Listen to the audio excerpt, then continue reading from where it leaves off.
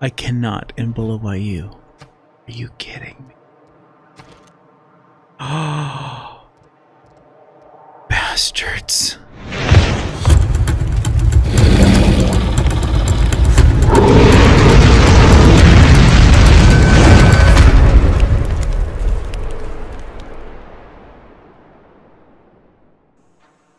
What's going on, Draconians? Draco Invictus here with episode 6 of our Civilization 6 Domination run with the Gathering Storm add-on for the game, and we are picking up right where we left off, turn 89.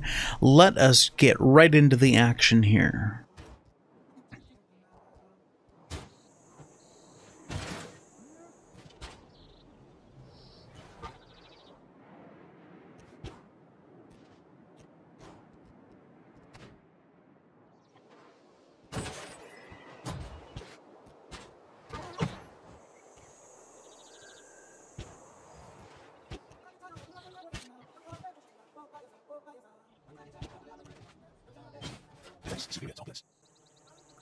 Alright guys, so we finished doing defensive tactics here, and looks like we've got bastions, plus 6 city defense strength, plus 5 city range strength. Limes, that's the one that we really wanted, 100% production toward defensive buildings. That counts for our walls. That's why I waited to build walls, so that we could get limes. And yeah, so declare protectorate war, declare reconquest. Let's take a look at, so right now we're running discipline, which is giving us 5 combat strength when fighting barbarians. I want to swap that out for limes, so that, we'll turn that off, turn that on. There we go, and we'll leave everything else as it is. And so now as we start building our walls, we will be able to build them in a much shorter amount of time. So that's how that works. And we need to pick a new civic here.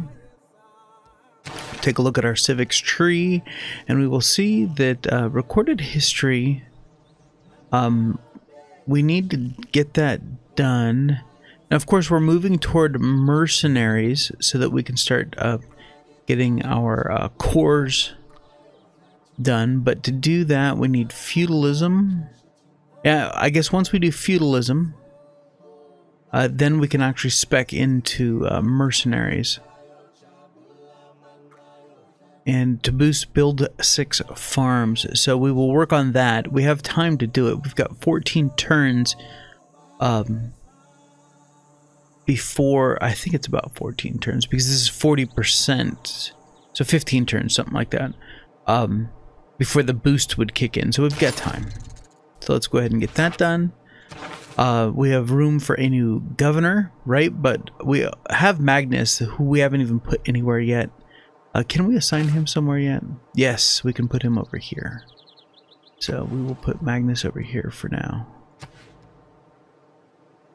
And, oops, that's the one I want. So we have a promotion available. Let us really quickly, let's look through here. Plus 20% growth in the city. Your trade routes ending here provide plus 2 food to their... See, this food growth is something that we definitely want. Now, provision is settlers trained in the city do not consume a population. That is an important one. But for where we have him now, I think I'm going to go surplus logistics, just so that that city can grow a little bit faster. Now we need to send an envoy. Now, Yerevan, we are the suzerain of Yerevan. And it looks like no one else has become the suzerain of any of these or devoting any points, because with 3 points we can become the suzerain of them. So since we already have 2 points here in Rapa Nui, we're going to go for that 3rd point, become their suzerain as well. So we gain a base of plus 1 diplomatic favor every turn. City-state follows you into war, blah, blah, blah, blah, blah. We can see 3 tiles around them. But we also get all of this culture and all that stuff. So that is something that we definitely want. And we got a plus 2 era score out of it. Nice. And looking over here on our bar, we are at 54-56. to go into a normal age. Right now we're still in our golden age. Let's check era progress, 10 to 28 turns.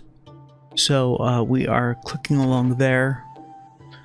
Taking a look at these guys here. Our score is 208. Their score is 138, 156, 187, 125, and 146. And our military strength is actually not as low as him. Geez, 45. But yeah, we can actually tell a lot here. So Japan has 4 cities. Mali has 4 cities. Nubia has 5 cities. And Poland has 4 cities. And one last thing that I want to do is come back over here. Let's go into the trees. Everyone is tied up here. We are all kind of grouped there, as you can see down here in the bottom. I need to turn on my cursor. That's what I'm missing. You guys can't see what I'm doing. Alright, yeah. So down here, still can't see the cursor. That's weird. Let me check that setting one more time. And capture cursor is on. Huh. Don't know why that's not working. Anyway, down here in the bottom, I'm actually bringing up the little tooltip area there. We are all grouped together. So we are all speccing at about the same point. And we are actually working on construction right now. So we need to build a watermill in one of our cities to get the boost. But we're probably 4 or 5 turns from needing that. So there's hope yet. And then if we look at our civics, we are here in the lead group, because I can see the little star there, because we're working on feudalism. And then there are 3, Japan, Brazil, and Mali are running a little bit behind. They're still back here, speccing and stuff. So, oh, now you can see the cursor. That was weird. All right, so yeah, let's keep going. All right, guys. So we still haven't built a watermill, and I'm not seeing the ability to build a watermill here in our capital. So I'm going to let construction run on that, even though we did not hit the boost. Because I don't even see where we could build it. It could be because we don't have... See, how do we build the watermill?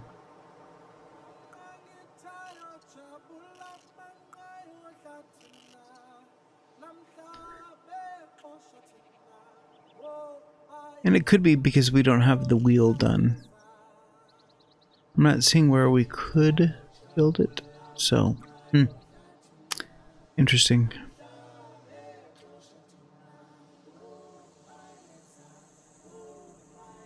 That's weird. Look over here.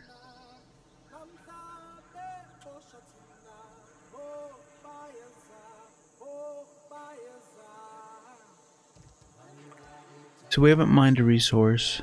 We have found a city on the coast. We also have apprenticeship. No, that's industrial zones. We do need those too. I'm going to go ahead and change over since the boost is ready for construction. We're just waiting for that to hit. So we'll go ahead and switch over to apprenticeship.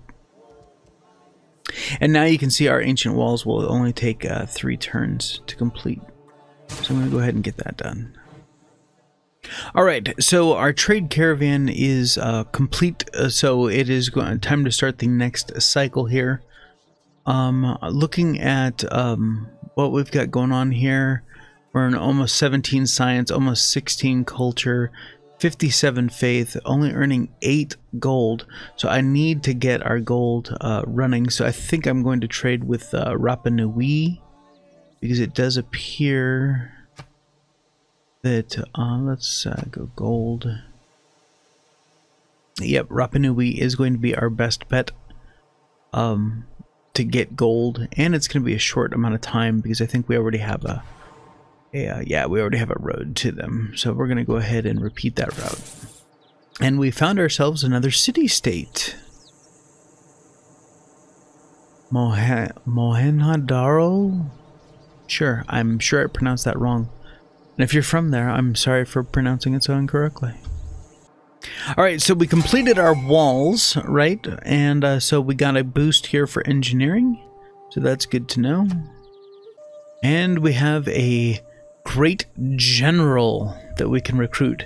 Sun Tzu, nice. So passive effect, +5 combat strength and +1 movement to classical and medieval era land units within 2 tiles.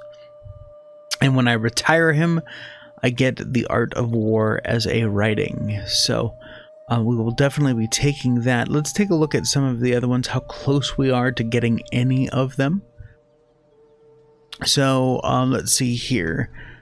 Euclid triggers the Eureka movement for mathematics and 1 random technology from the medieval area. And it looks like Brazil will go ahead and be taking Euclid. We are not in the running for anybody else. A great merchant. Yeah, we're not making any great merchant points for that. Looks like Mali, obviously, is going to be getting that. So yeah. Let's go ahead and recruit Sun Tzu and move on. And here is our great general Sun Tzu. Now I don't know if his bonus counts for the warrior monks. So I'm just gonna kind of park him out of the way right now, and we'll figure out what to do with him.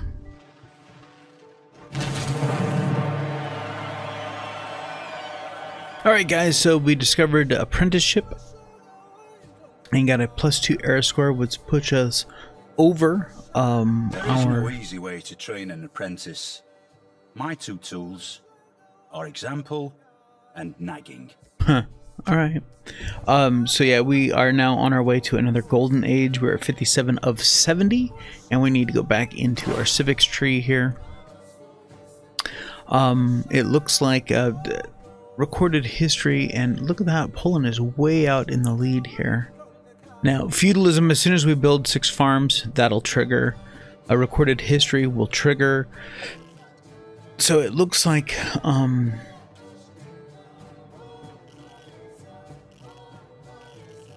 yeah, I guess we just need to keep speccing on what we need.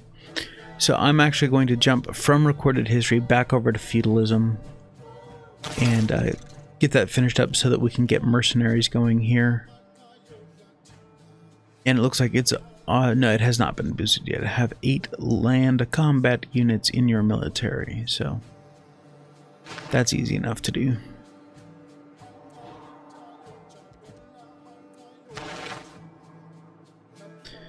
So mathematics, let's go ahead and get mathematics done, even though, screw it.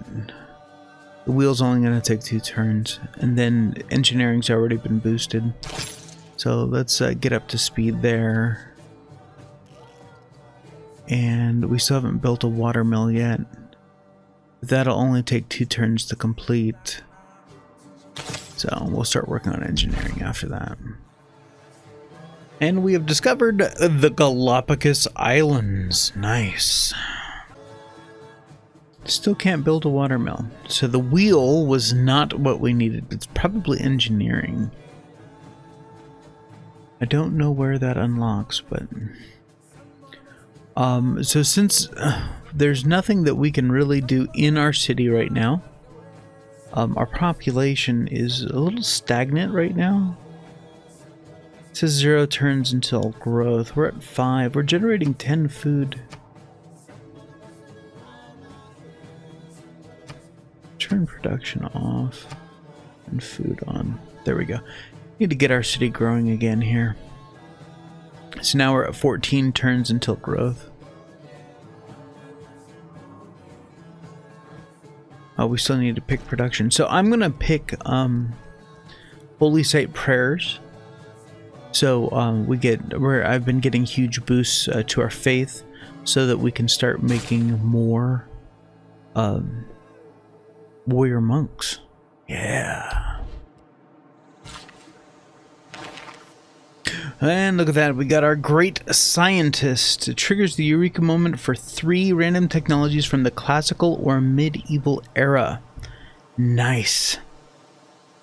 So we will go ahead and recruit them. So we got education, enlightenment. I don't know why that triggered. But we haven't even triggered our great person yet. That's kind of weird. Alright, here's our great person. So we need to take them over to a campus district. Oh, she's complaining. Too bad for her. The 4 building blocks of the universe are fire, water.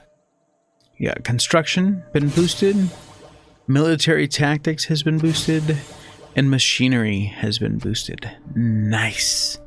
So, since construction is now completed, we can come back over here to our tech tree.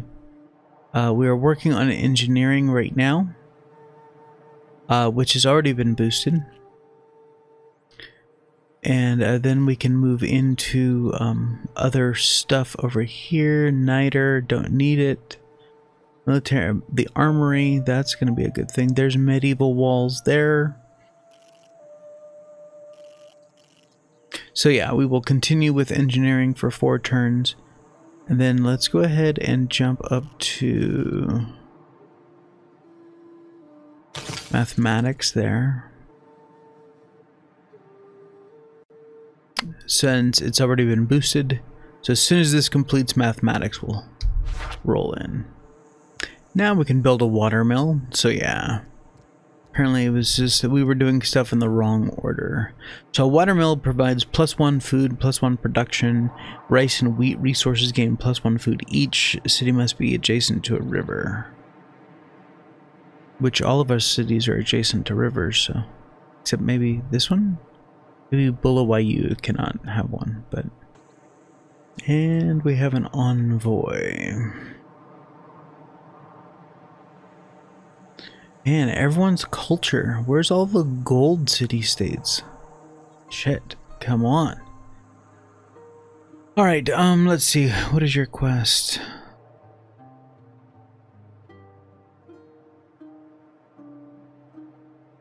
Send a trade route. Send a trade route. Okay. Let's go Mexico City. Alright, feudalism. Discovery feudalism by the Zulu. +1 era score. I don't think we're going to make another golden age here. It's your vote that counts. In feudalism, it's your count that votes. See, I love serfdom. Serfdom is a great economic policy because your builders gain 2 extra build actions. That is awesome. So they go from 3 to 5. But I don't know that we actually want to change out because right now we're running scripture and urban planning. And we really don't have a lot for our builders to do at this point. So I think I'm going to leave it the way that it is. But as I was looking around, I realized that we have one trade route, an additional trade route available. So stirrups got boosted. So we need to change our civic. Mercenaries. That is the one we want.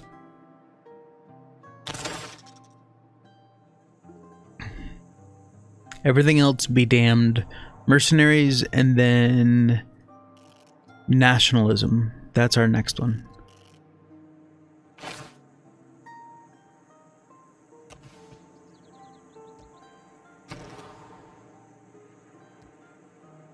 Oh, Bulawayo. Oh, there is a river there. Duh. There we go.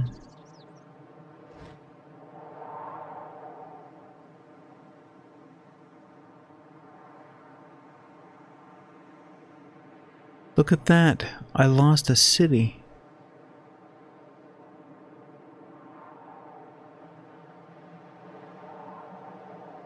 Can I even still...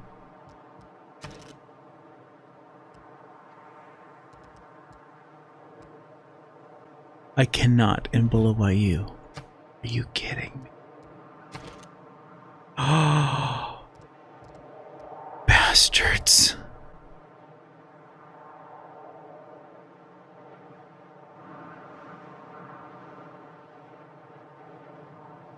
Oh my god.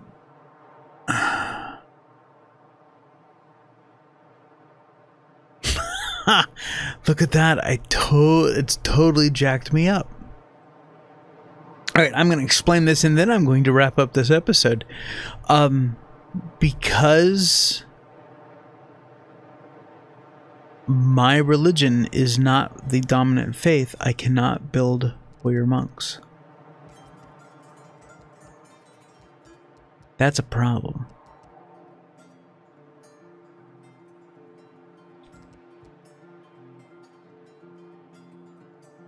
That is a problem. May convert citizens to their religion, initiate theological. Yeah, see, but I don't want an apostle for Catholicism. Wow.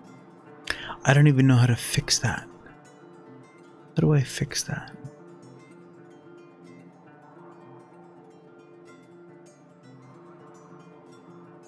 I have no idea. But you know what? That is where we're going to leave this episode. Right here. We're just gonna, bam, matter of fact, I'm gonna go ahead and get out of all this. I'm going to save this game right here.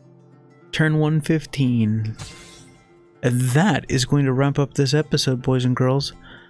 I'm gonna have to figure out if I can actually do this the way I wanted to. Wow.